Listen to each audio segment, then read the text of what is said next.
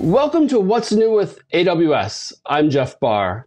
Before we dive in, I want to thank you for all your great feedback, your comments, and your likes. This week, I've got another story for you and 3 great launches. I'm often asked how I came to join Amazon, and I think it's a pretty interesting and unique story, and I'd love to share it with you. So years and years ago, I had been explaining the ideas of platforms and APIs to anyone who'd listen.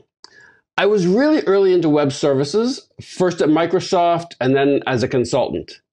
I was doing great as a consultant. I was earning lots and lots of money, getting to do all different kinds of projects, did work in C and Java, and even Perl if I have to. Now, if you think back 2 decades or so, think back to these really early web services, these really messy and hard to use kind of prototypes of where we are today. Corba and UDDI and WSDL and XML RPC. Super early, not awesome, but it got us to where we are. To me, the important thing was the concept. You could connect to a service remotely, you could make stuff happen. Now, thinking as a developer, this was really, really powerful. I got it kind of at the bits and bytes data flow level, but then I'd often show it to a business person or an investor. They'd look at it and like, I don't get it. I don't really understand the value of what you're talking about. Now, looking back, it was really clear there were a lot of tools, but the tech wasn't quite there. The industry wasn't quite there. But I really thought if developers had access to this, they could build some really amazing things and they could really just do some awesome work with it. And I was really thinking, like, what can I do to help this get to the mainstream? Now, I was mostly focused on the client side, and got to say that the really early web services that we could get to, they really didn't help the cause at all. We were kind of like some stock quotes and some weather and currency conversion just literally makes me yawn even just thinking about it. With apologies to those who created it, not super, super inspiring. I was already aware of the Amazon Associates program. As a quick reminder, this was one of the first affiliate programs where you'd sign up for the program and you'd get some special links, you'd build websites, you'd send traffic to Amazon, and you could actually earn commissions on the traffic that you sent to Amazon that resulted in purchases. So people loved this. It was a great way to create businesses around your website. So one day, I signed into my Amazon Associates account, and there's this little box on the side. 4 really magic words were in there, turns out. It said, Amazon now supports XML. My mind lights up a little bit because I knew what that was all about. And I look in a little bit closer, I click through, and I suddenly realized that this web services future that I've been thinking about, it's actually happening. And I got to grab hold and I got to just go for it. And thinking back on that tiny little box, and I sure wish I actually had a screenshot of it, because that little box was my actual, like, my wormhole portal gateway to the future. So I did what I really felt I had to do. I pulled my spacesuit on, I jumped through that box just head first. And what did I find there in that new world? Well, Amazon had built programmatic access to the Amazon product catalog. This was like, as I read through, it was like, wow, this is like so awesome. There's this really rich data schema. There's a business model that makes sense for both the producer and the consumer. And after all these years of showing and talking about all these kind of like not super compelling, not amazing web services that only geeks will get, I've actually got this genuinely useful web service. I'm so just like so excited. Like, this is the thing I've been waiting for years and years and years. My heart is racing. I sign up. I download the SDK. I put a little bit of my consulting aside. I built a library. I built some tools. I'm telling all my techie friends about this. I'm just so jazzed about this. It's like so cool. I capture all my feedback in an email to Amazon, but not just kind of literal tech feedback. I try my best to just actually convey my enthusiasm for how awesome I thought this was. Well, the feedback actually met with some receptive ears at Amazon headquarters. And this guy, Bill, actually invited me over to the office to learn some more. We had some great chats. We kept in touch. And then Bill invited me to what he said was a developer conference built around web services. I was super excited about this. I then learned it was actually kind of small with just 5 developers invited, but that's okay. Sounds interesting to me. I show up at Amazon's kind of now legendary PacMed building on conference day, and I'm really excited to kind of hear where the company's at and where they're going. Kind of a bit of an aside, at this point, I mostly think of, as does the rest of the world, they think of Amazon as a bookstore.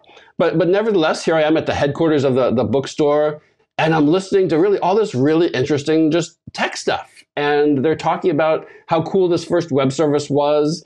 And at some point during the day, one of the speakers gets up and they say, we're so impressed with this initial service. We published it and developers found it and started putting it to use right away and emailing us. And I'm thinking, oh, that was me actually. And they're saying, based on how well all of this has gone, we're going to think about finding and publishing some more services. Now, my background at Microsoft with APIs and developer tools, all of a sudden I'm thinking, oh my gosh, like this is it. Like Amazon.com is suddenly this developer thing. My brain explodes and the light bulb goes on, and I'm thinking I'm like flying through that wormhole into the future all of a sudden. And it's just like, this is like this chance I've been preparing for and waiting for and looking for this moment. And like, this is like the chance for this like bold action, and I am not going to miss it. But on the other hand, I look to the left where there's two other guests. I look to the right where there's another two guests. They didn't actually grasp the significance of what they just heard, but I was really, really sure that I had just heard something that was just like, that was just like pointing me toward the future, and not just the future, but my future. So like, here I am. I'm right there at the three-way intersection of preparation and opportunity and desire. I'm just so excited, and I turn to at the next break, I turn to go and talk to Sarah Spillman, who had invited me, and I tell Sarah, I say, Sarah, I'm not quite sure what's here, but I need to be a part of this. She replies right away, and she says, yep, Jeff, we hope that we would actually do some recruiting here, and we can make that happen. I'm super, super psyched about this, and before long, an interview is scheduled. I'm thinking, I can actually now be a part of some legitimate web services effort. I start to get ready. I do my research. I find that at this point, Amazon is now a kind of a Perl-intensive, Perl-centric shop, and I realize that I've now learned, used, and done my best to forget all my Perl twice in my career, and now I got to do it a third time, but okay. I'm going to learn it again and do whatever it takes. So learn it once again for my third time. I study, I prepare, I practice. I got one shot. I got to hit my target. I'm super, super excited. I'm really just jazzed about this. I'm doing all my consulting, but I'm just really thinking about this really interesting potential future. And then I have a quick chat with my financial advisor and tell him all about how excited about this. And he looks at me with like, Jeff. He's like, Amazon.com? You know that was labeled Amazon.bomb just a year or two ago, and that Barron's and the entire like financial industry has given up on the company. And with that, it's like strike one. Like, what am I doing here? Go to another friend, and I hope that he's going to be maybe a little bit more sympathetic and understanding. He listens really carefully. He's like, oh, yeah, Amazon, the bookstore. So are you going to be working in a warehouse? Well, that's not going to fly. And it's like getting really hard to actually explain what I'm going to do. And so I'll just kind of like let that go. But there's strike two. And then I start chatting a bit, just kind of tentatively and carefully with a couple of my consulting clients and explain that I'm exploring this web services opportunity at Amazon. They're not having it. We're like, Jeff, we're paying you all this like great consulting money, and now you're going to just desert us and go work for a bookstore? Are you mad? At this point, it's like strike three, and I'm really starting to just wonder a little bit, like, what to me is this like really auspicious opportunity is nobody else is actually seeing this. And I'm thinking, well, am I giving up this like really just lucrative and pleasant consulting practice to join what some people are saying this is actually like a failing company? It's getting close to interview time. I'm just about prepped. I'm at my home office desk. I see a picture of my kids on my desk. My oldest son, Steven, he's getting ready to start college at this point. And we've got 4 other that are going to start soon after that. Now, when I think college, I partly think education, but I also think, you know what, piles and piles and piles of $100 bills. Now, I wasn't lucky enough to be able to go to college full time, and my plan, my entire time of my raising my family was, I'm going to make sure that they're all going to college no matter what it takes to make that happen. So I'm thinking that consulting is going to be able to pay this tuition, but is Amazon? I really don't know. I'm still kind of unsure and kind of thinking, well, I see this, but somehow nobody else does. And maybe I'm delusional, and maybe I'm not. I'm not quite sure at this point. But I do reassure myself. I can always go back to consulting if it doesn't work out. I check in with my family, tell them a bit about this, and I get a ton of reassurance, actually. We've got this great phrase in my family as we support each other, and we always say that we've got each other's back. And I tell them a little bit about how excited I am about this, and they say, Dad, we got your back. You should go ahead. You need to do that. I'm more psyched than ever. I'm getting kind of convinced that I should do this. I study that Perl some more. I'm ready. I'm going to make this happen. I show up at PacMed once again. I spend an entire day going through the interview process, all that prep, all that Perl, all the C. I'm up at the board. I'm writing code, binary search, string compare, database lookup, got it all under control, ace the entire interview. And I'm thinking I can actually be corporate again. And I'm super, now I've kind of gotten past those doubts. I'm now actually really anxious to be part of this team. And I'm not quite sure exactly what team I'm going to be part of, but I want to be part of it nevertheless. I get the offer letter, and I'm going to actually be part of this. I read through the offer. It's awesome. I take it, and I'm now a senior developer on the Amazon Associates team. And believe it or not, I end up initially writing some reports in my old nemesis, Perl. At this point, I'm on board. I'm very, very close to the web services team. They're actually just a hallway away from me. I'm ever so close. But I dive right in. The rest is actually history, and I'll save some of that for another story or two. My lessons for you today: it is great to be early, but you got to be patient. You got to look for every opportunity. Take that opportunity when it's there, even if it's not exactly a perfect match. If it's going to get you closer, take it. And maybe learn Perl, maybe don't learn Perl. Well, that's my story for you today. Our first launch is general availability, which we sometimes call GA, of the Amazon Location Service. I first wrote about this in December 2020 when we launched the preview. And as I shared with you at the time, our goal is to make it even easier for you to add location-based features to your apps. So Location Service is now generally available. It's got a really important set of resources you should know about. There are maps at up to 16 zoom levels provided by both Esri and Here Technologies. As part of GA, we now added satellite imagery. There are place resources. These are kind of neat because you can do geocoding and you can find points of interest. We added routes so you can compute driving distances, directions, and estimated time of arrival. And then two cool things you can use together. There's trackers and geofences. The trackers will let you track positions of devices, and then geofences let you monitor the trackers versus a geographical boundary. You then can get alerts where the tracker goes into or exits that boundary. The routing is new for GA, and I think it's really cool and really powerful.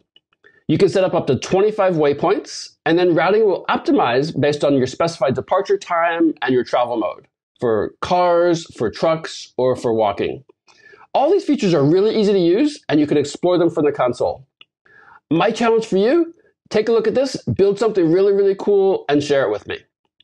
If you'd like to learn more about the location service and see it in action, you can check out Marcia's blog post. Our second launch is a new high throughput mode for Amazon SQS FIFOs. All right, so let's think back to 2004. In late 2004, we launched the first beta of the Amazon Simple Queue service, or SQS. We launched it fairly quietly, and I think a lot of people looked at it and said, why in the world would a bookstore be selling message queues? That's okay. We're okay with being misunderstood sometimes at Amazon. But the cool thing is that developers in the know, those who are building distributed systems, they looked at those message queues and said, wow, this is absolutely perfect for connecting the different parts of my distributed system together. Now today, a whole lot of years later, SQS is still an important part of AWS, and we continue to improve it. Back in 2016, we added the FIFO model, so your messages are processed in, first out order. This also guarantees exactly once message delivery without duplicates. It is great for complex transaction processing. So in the news, what we did is we added a new high throughput mode for both your new and your existing FIFO queues. If you enable this mode, you get 10 times the throughput, which means up to 3,000 messages per second per API action. It's available today in all regions, and you can read the What's New to learn more. My final launch for you today is the general availability of Amazon Redshift ML. I really love this because it's going to help you to get more value from your existing data warehouse and your existing data. What it does is it connects your data in Amazon Redshift and Amazon SageMaker. You can use your data warehouse to train your machine learning models. So here's an example of what you could do. Perhaps you've already got customer profile info and account activity. You could very easily build a model that lets you predict customer churn. It's super easy to get started with this. All you have to do, you write a SQL query, and then you create a model from it. Within SageMaker, you get to use SageMaker Autopilot. It's going to help you to prepare your data. It's going to select an appropriate built-in algorithm for you. Then it's going to use that algorithm and your data for training. Once that's all set, you can generate predictions from your existing data. One thing I really love about this, it's accessible if you're brand new to ML, because all you do is you write your simple SQL commands. If you're a data scientist or if you're a machine learning expert, you get to choose your algorithms, you can set your hyperparameters, and you can choose the appropriate preprocessor for your data. Once the model is built and the training is done, prediction is available as a simple SQL function that you can reference in your queries. Cost-wise, you pay only for training, and prediction is actually included in the existing cost of your Redshift cluster. To learn a whole lot more about this really cool feature, you can check out the detailed blog posts. And that's all I've got for you this time around. I really hope you enjoyed my story and the 3 great launches. As I always say, I love your comments and keep them coming. Do my best to read them all. So click through, hit like, hit subscribe, leave me one of those great comments. Thanks so much for watching. We'll see you again soon.